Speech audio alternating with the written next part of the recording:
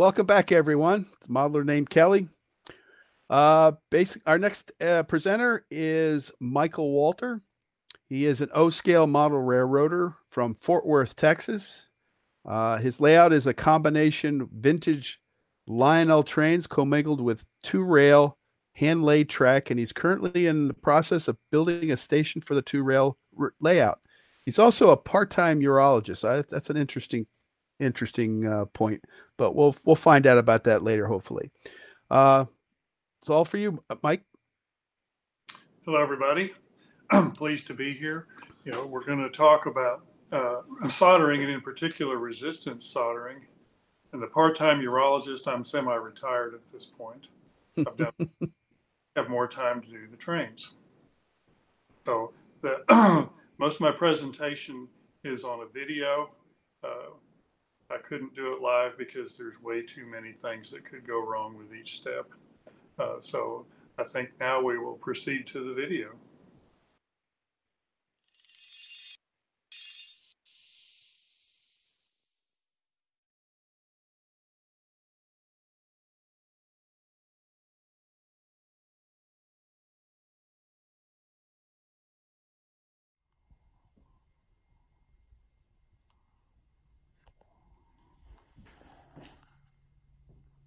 Hello.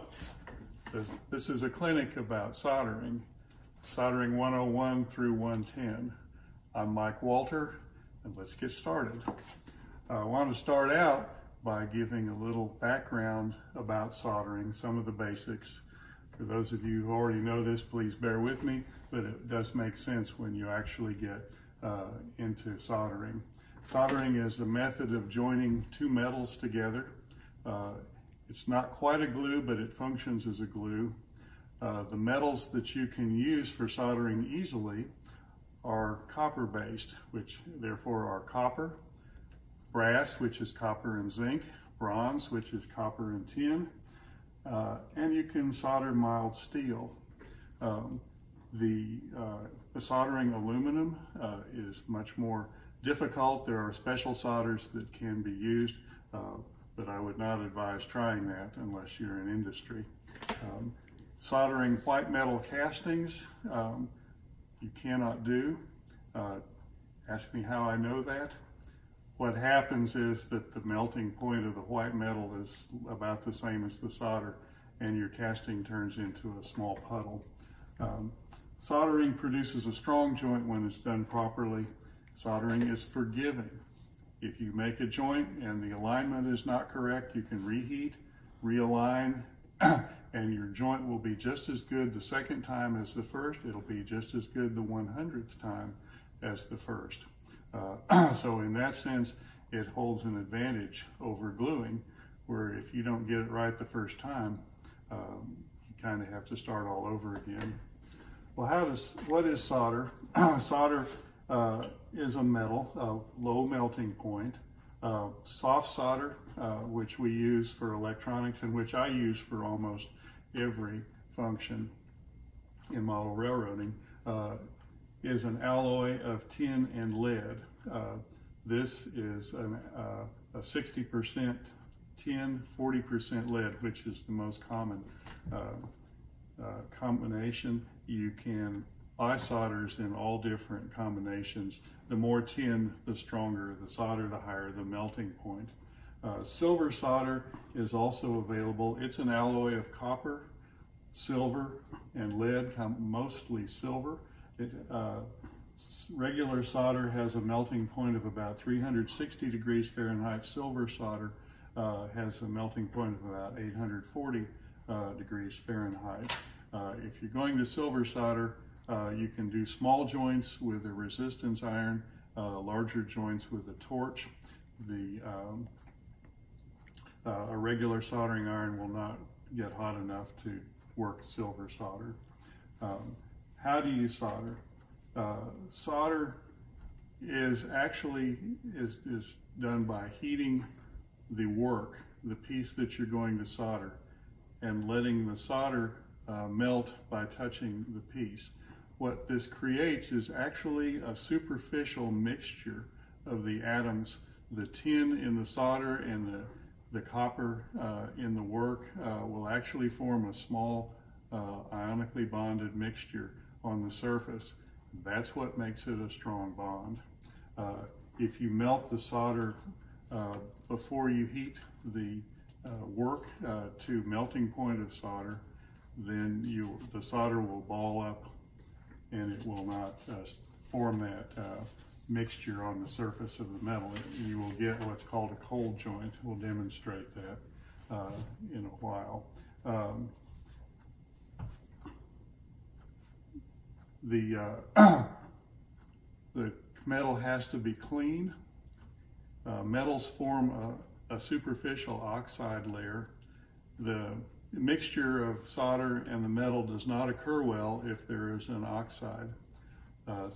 And it's not good enough just to polish the brass with a wire brush or sandpaper because the oxidation occurs rapidly, and it occurs even more rapidly when you heat the work to apply the solder. So we use a flux. A flux is a compound. This is rosin flux. This is acid flux. The flux is a reducing agent, and it eliminates the oxide at the surface of the metal long enough for the soldering to take place. Acid flux is phosphoric acid, ammonium chloride. This happens to be zinc chloride. It's corrosive. You have to wash it off immediately. Doesn't have much use in the things that we're soldering. Rosin flux was originally a mixture of organic resins obtained from pine sap. There's now better ways of producing it, but it's a paste. But the soldering tools, any soldering tool is something that heats the metal to the melting point of solder. And we have a variety of them. And that's what we're going to talk about the rest of the clinic. This is the standard soldering pencil or soldering iron. It's electric. It heats up the element and to the melting point of solder, and then you apply the hot iron to the metal. That brings it to the melting point of the solder, and the solder will start to flow. A soldering gun is similar to an iron in that the heating element here at the tip is brought to the temperature, melting point of solder, and then you apply it after it's heated. You apply it to the work heats up, and then you apply the solder. These are great for electrical and for small parts. For larger parts and for silver solder, a torch is useful. And this is a torch that fairly easy to do, and it's recharged with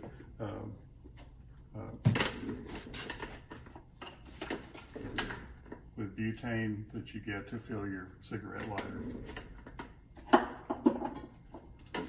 Ultimately, and that's the purpose of the main part of this talk, is the use of a resistance soldering unit. The resistance soldering unit doesn't heat the element. The resistance soldering unit passes the current through the work, and the work heats up as the current passes through.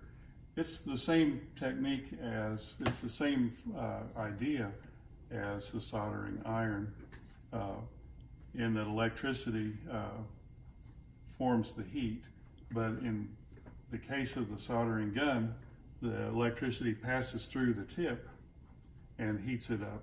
In the case of resistance soldering, the electricity passes through the work.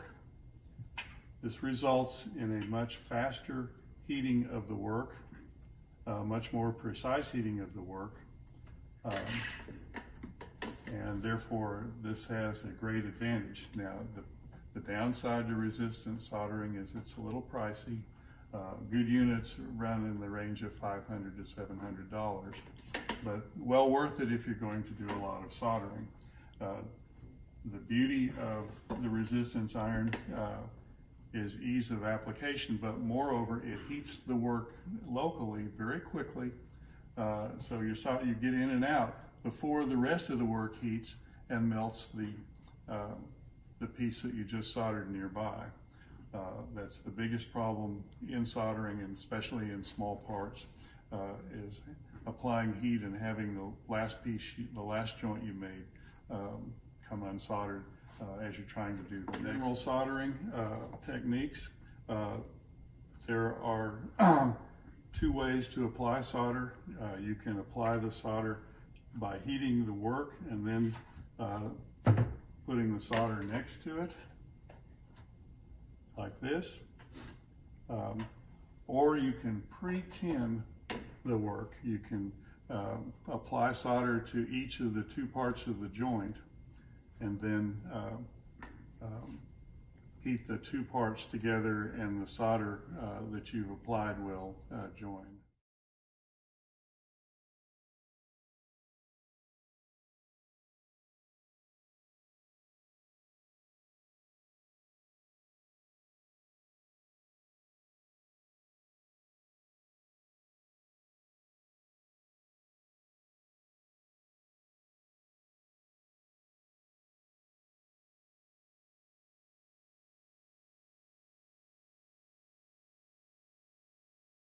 This segment concerns the resistance unit itself. Let me introduce you. This is the resistance soldering unit. It consists of a large transformer inside with multiple leads at various voltages. This is a dial that determines the amount of energy that goes to the probes and a power on and off switch. There are two different probes that you can use to solder. They're the soldering tweezers, in which the electricity comes from the transformer through one tip across the work like this to the other electrode, which then completes the circuit. The heat occurs right at the tip. To prep the tip, you want a parallel surface for application of the probe to the metal. So I dress it before, every so often, on a mill file so that I get a nice clean surface. Remember, it has to conduct electricity, so if there's a lot of carbon buildup, then it won't conduct electricity and it won't work. The other kind of probe is a carbon electrode probe. This is a 1/4 inch carbon electrode with a copper coating. And this is the grounding cable. So in this case, what you do is apply the grounding to the work somehow.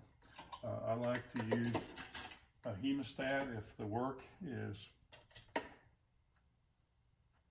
already, if I'm already working on a piece, find a place to ground the work. For smaller parts, I like to ground it with a vise, and so I simply clamp it between the table and the vise. Now I have electricity coming into the vise. I'll put the work in the vise. And now we're ready to solder. We'll turn the unit on, select a temperature or a current. To prep the probe, I like to use a chisel point. So I take the file again and file it smooth and parallel so that I get a nice tip. Every so often you'll have to dress it because as you work, the carbon will deteriorate and the tip will change shape.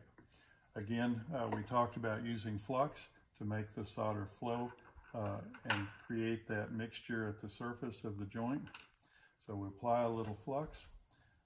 You want to heat away from the solder. So in this case, we can apply the heat underneath. And then there is a foot pedal that completes the circuit once you have got the soldering probe in the proper position.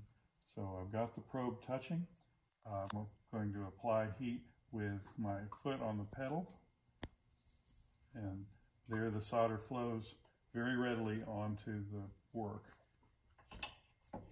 This is called tinning because I'm going to prep the other piece in the same way and then heat the joint and allow the two soldered surfaces to join each other. So that's how the resistance iron works and the two probes. You can buy resistance irons that only have either the electrode, carbon electrode probe or the tweezer probe, but I find that you really need both to have the versatility that you need. Let's tin the other side and just pick a random piece of brass out of the box. Again, if you don't apply flux, it may not quite heat or flow so easily. This happens to be pretty good, but a lot of times there will not be a good joint there. So we've got a little solder on both pieces. The next trick is to join the two. And for that, remember that you cannot hang on to the part yourself.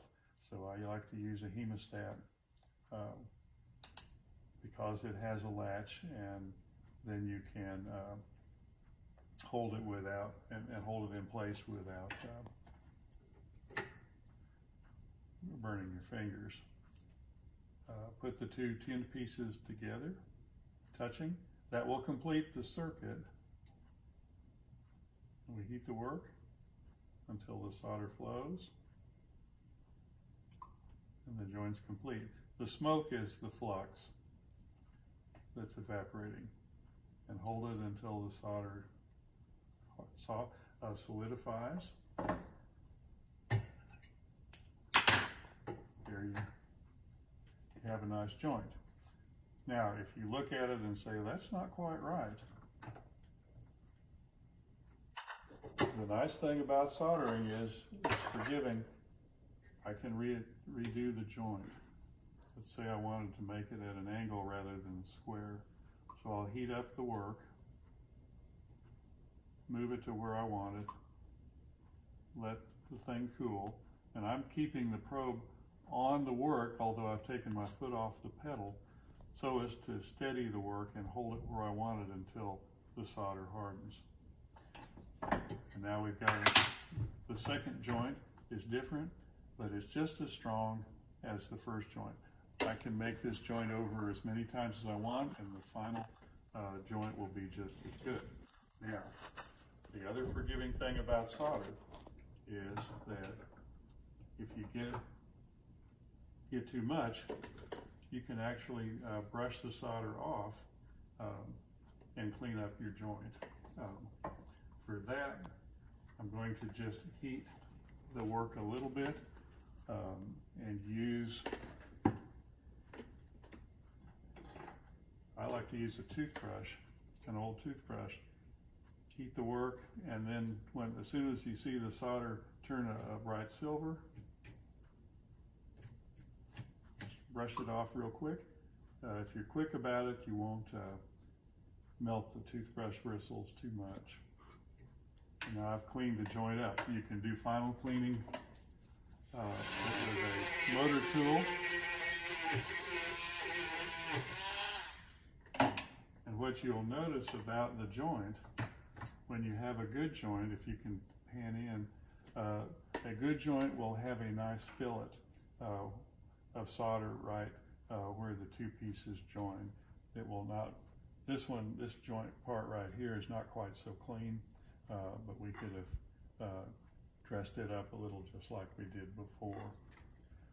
So that's basically the solder, the resistance. One of the most useful things in soldering in order to get the piece to come out exactly right is to figure out a jig to hold the pieces in the exact location you want while you're soldering. This is an example of soldering with a jig. These are doors that will go on the front of my station. They're actually modeled after doors in the Kansas City Union station, but they're made out of brass. There are two layers. Two pieces go up and down and two pieces go crosswise, and on the back side there they're focused the other way, so they're oriented the other way, so that there are joints at each corner that stabilize it. And you can see back here, not very well, but in the back the top piece goes all the way across, while in the front the uprights go all the way up.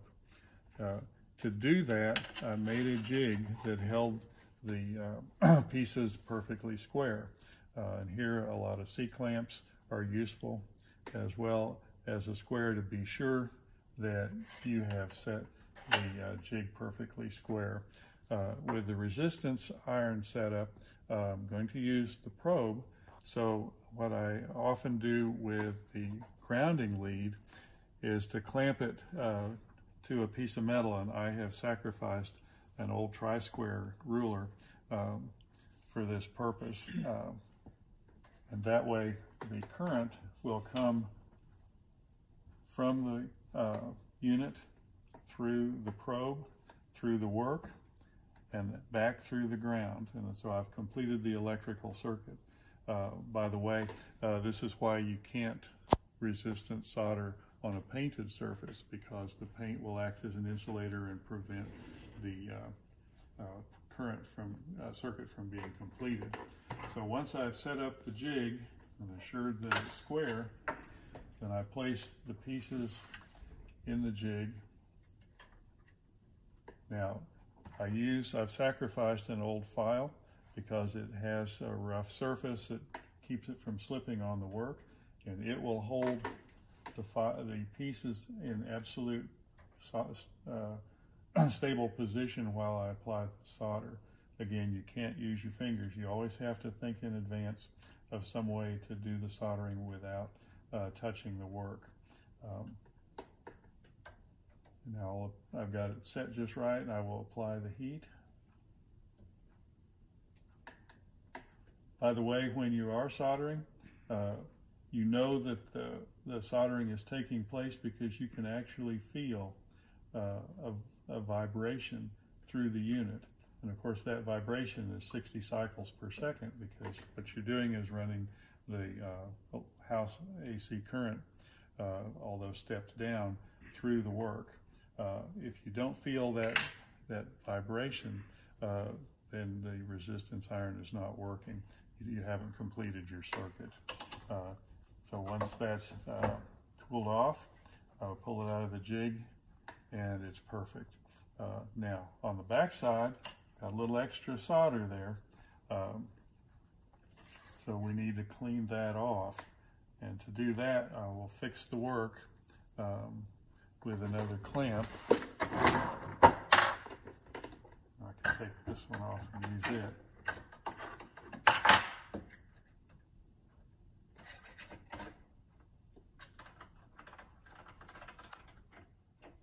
That will keep, as I heat this and remove this solder, that will keep the joint from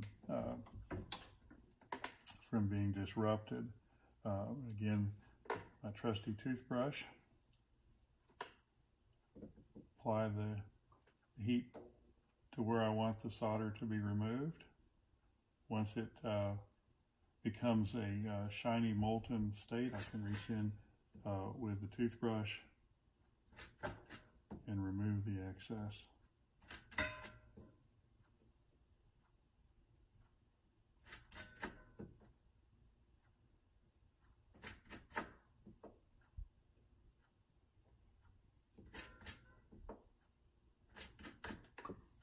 I'm doing this left-handed, so it's not quite as smooth as it usually goes. So I've gotten rid of the excess solder in the joint. If I want to dress it up with a Dremel wire brush, that's how it looks. Now, in this particular case where the brass is to be left unfinished, of course, all the solder had to be removed wherever it was in excess. This part is to demonstrate the fact that you can actually solder steel. My rail is mild steel, and I have pre-painted it. This is actually just a leftover section that I'm using for demonstration.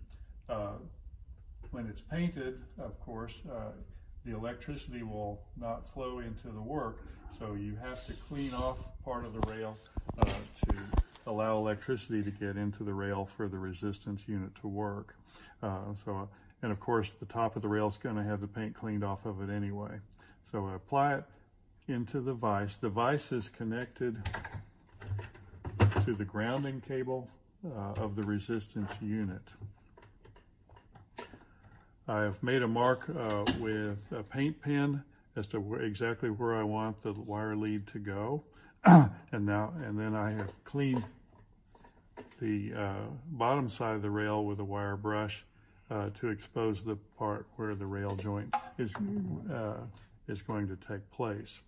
The wire is just, I use 16 gauge electrical lamp wire, and it goes down below the sub-road bed and then is attached to 12 gauge wire that runs the rest of the distance.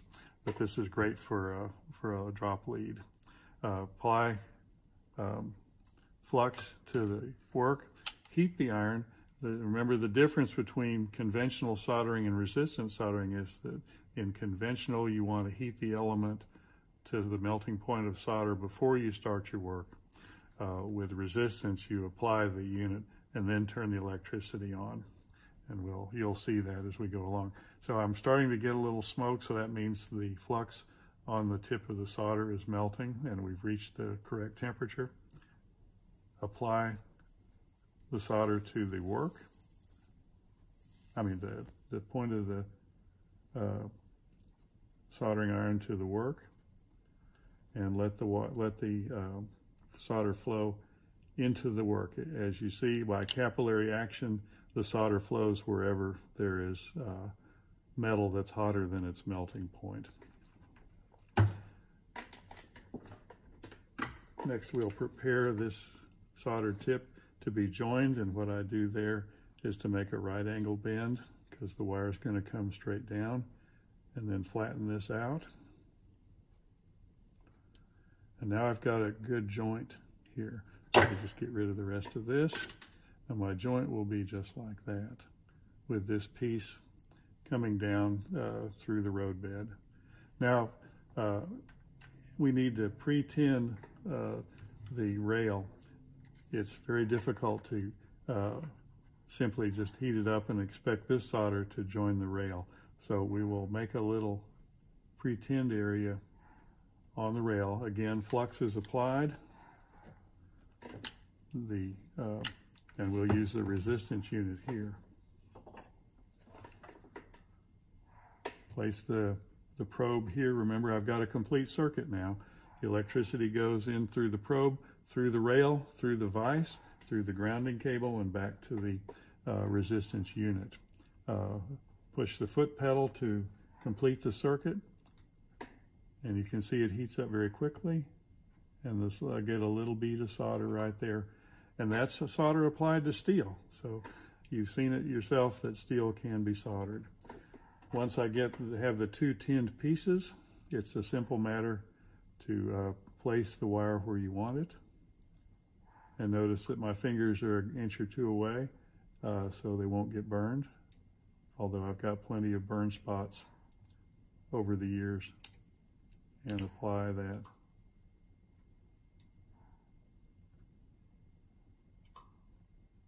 With pre-tinned parts, it doesn't matter where you place the joint, but you have to stabilize it. I've got my foot off the pedal and I'm stabilizing it until the solder dries. Not a good joint, so we'll start over again. That's a cold joint. That means that I didn't really have enough heat on the rail. So pre-tin it.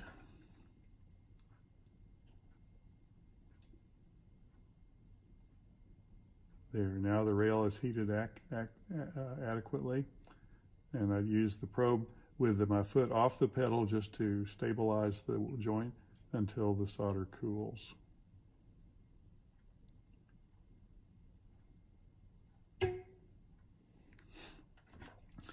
I'm glad you got to see that sometimes it's not that easy.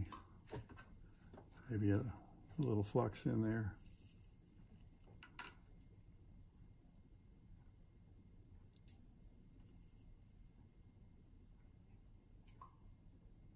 Okay, I can see that the solder has melted to a very shiny surface, which means good melting. And I'm holding this steady until the joint cools. Now I think it should be, now it's good and solid. So that's soldering steel, and that joint, of course, will be hidden under the track. At the beginning of the video, you saw the station that I'm building with the brass work that was involved. There were several lattice joints in the project, and I wanted to show you basically how that was done so that you get an idea of the versatility of the resistance iron. The lattice was made by using C-channels with a spacer in between that's cut to the desired width, and then strip pieces that are going to fit in a crisscross pattern like this. To do the soldering, first you tin the work, and to tin I will put a little flux where I want the small amount of solder to go. I've got the soldering tweezers, so remember that the electricity is going through one probe, through the work, and into the other probe, and at that point it will heat up very rapidly. And I will place this solder right there, and then we'll move it to the other end after it cools a little bit. Little flux, and the quick takes about a second to apply enough heat for that really thin piece of brass, and then it will go this way. Now we will tin the other side, and in this case this is a larger piece, so I will use the probe. This delivers more electricity, more heat, more rapidly. I've made marks on the channels as to where this piece will go. So we will lightly tin those areas using the resistance probe. I have placed the grounding wire underneath the vise, so the electricity is going through the grounding wire, the vise, and into the work, and into the work on this side. So a quick application of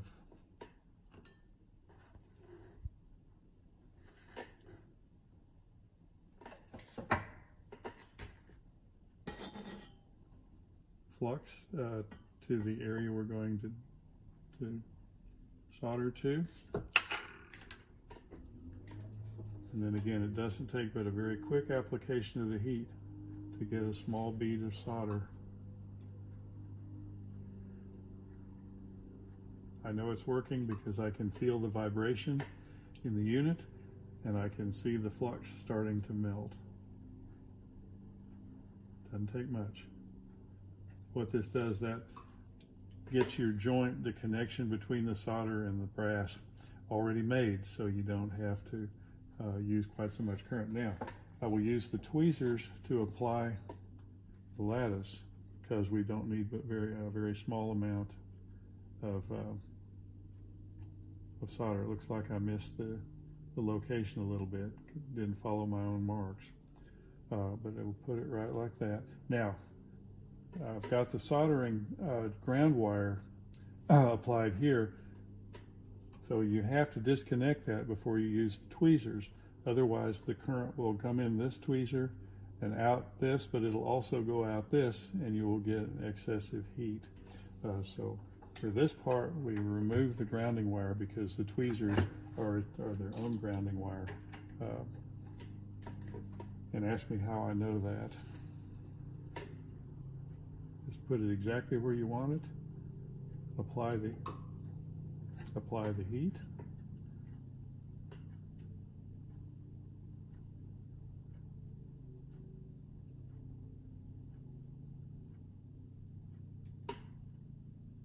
You can see it melt. And as soon as you're done, you can use the tweezers to hold the work exactly where it needs to be until the solder cools. I've got that joint. So once that's solid, I can go over and do this side.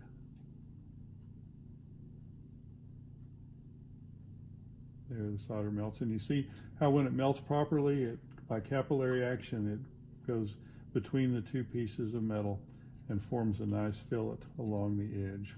Now that that's solid, I can come back and dress this one the same way.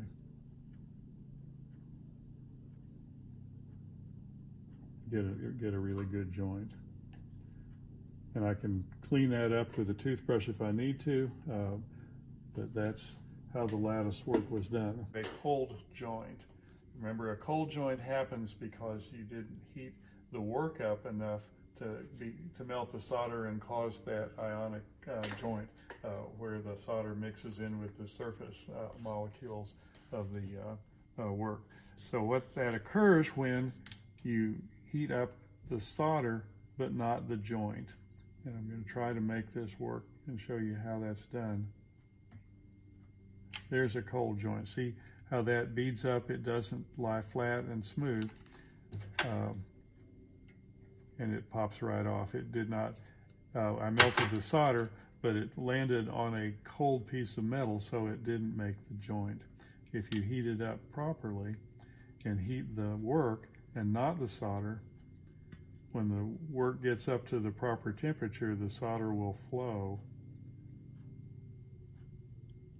And that's a good joint. See how it flows and by capillary action fills up all the area that has been heated. I've shown you several ways to solder and some of the tricks and some of the scientific background in what we're doing. The basic tools of soldering are either a soldering pencil, a soldering gun, in which case the element is heated, a resistance unit, in which case electricity flows through the work and heats it at the point of contact, or for larger pieces, a torch.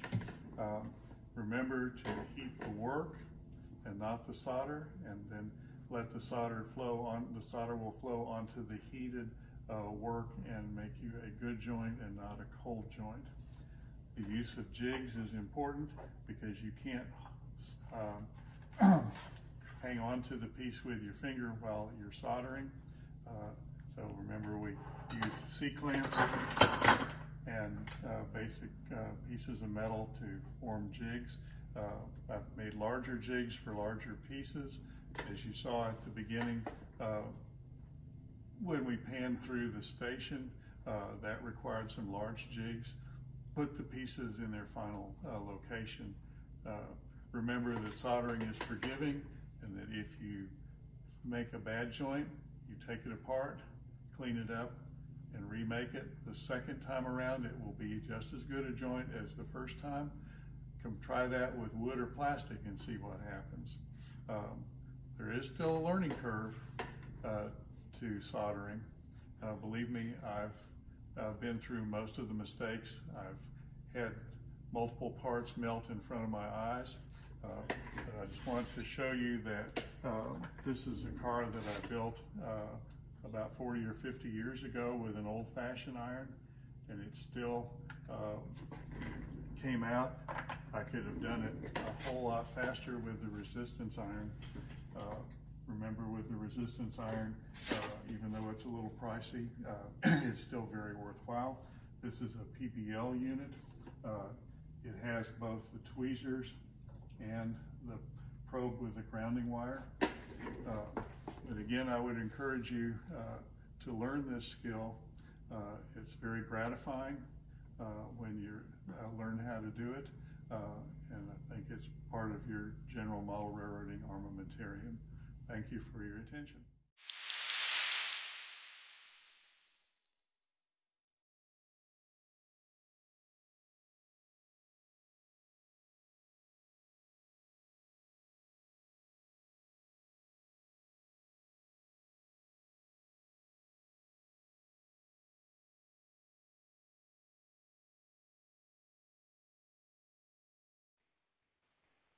I guess it's live then.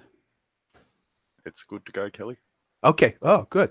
Welcome back, Mike. That was interesting. Very interesting. In fact, I played with that the tweezers soldering, which is really interesting, especially doing connections for feeders for the rail at our club. A lot of questions. First question is, were you using acid flux solder, or is there a difference in solders? No, the flux and solder are two different components. The solder is regular solder, which is lead and tin. Hmm. Uh, Flux is just a chemical that removes the oxidation from the work. Uh, Mostly we use resin core or Hmm. resin as a flux, and that is something that originally came from pine sap. Acid core, acid flux is used more for silver solder. It is zinc chloride or other zinc components, hydrochloric acid. That's much more caustic. Um, it's good for if you're soldering galvanized metal, which is much more difficult to do. Um, but flux and solder are two different components. Now, a lot of times the the flux will come in the core of the solder. Uh, what I'm using is solid solder and applying the flux separately. Yeah. Okay. Uh, Second question, what is the optimum wattage or estimated current that you're setting your adjust to? That depends on the work. There are 5 settings on the resistance iron, and you will learn by doing. Uh, if you have fine work, you'll want to do uh, level 2 or sometimes level 3. Uh, I have had the experience of having it accidentally on 5 which I was using before. Even the brass melted or vaporized. So it depends on the volume of work that you're doing as to which setting to use. This is, I think it's a 250 watt unit altogether. And the extra power is helpful for when you're soldering larger components. Okay. Question about the flux. Do you get corrosion from the acid flux? You get corrosion actually from both. And I've gone back and looked, especially on the steel. So when I finish, and I didn't make that point well, I clean the joint. Acetone is what I've read. I use naphtha, but any organic solvent will clean it off, and then you won't have that problem. Okay. Ben Copeland asked the question, talked about the smoke coming off the flux. He's got it gives him breathing problems since he's allergic to the pine, if that's what the flux is made of. Is there a flux that doesn't use resin? Well, acid flux does not, but it Okay. also has a fairly acrid smoke to it. What I do is I turn the fan on. Hmm. I've got a fan. I just turn the fan on and or blow it away with my with my breath Okay. because it is a little noxious. All right. Grounding. I noticed that when you were using the single probe, you connected the ground to the vise, and two things came out. One from a question from the post. One was heating up the vise. Does the vise is it act like a cold sink, or does it heat up?